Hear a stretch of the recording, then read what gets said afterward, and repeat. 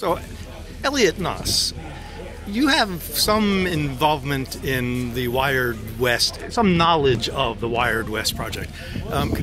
What's up with it? Well, we've known about the WiredWest project for years. I've known Monica Webb, who was the chairperson of WiredWest, for a number of years, and we were so impressed by what was going on with WiredWest, we actually hired Monica. And who's we in this case? We are Ting. Ting Internet is laying fiber in a few towns and cities across the U.S.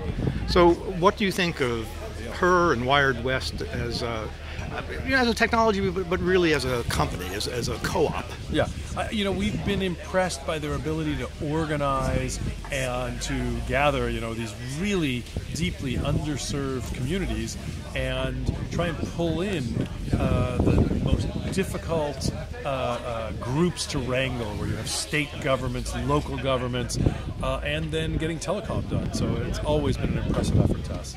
And so you don't have any financial interest in WiredWest? We have none, no. I just, I love seeing gigabit get wherever it can get.